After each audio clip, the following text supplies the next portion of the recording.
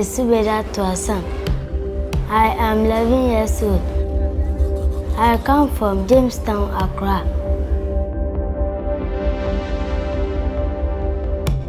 In Jamestown, the ones that couldn't have the opportunity to go to school, it's very difficult for this kind of people. They face a lot of challenges.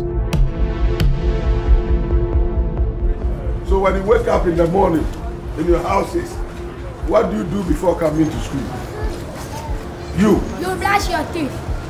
What did he say, the whole school? You brush your teeth. In Universal Wonderful Street Academy, our main focus is to give the poor and the needy and also the street children a chance to become somebody in future.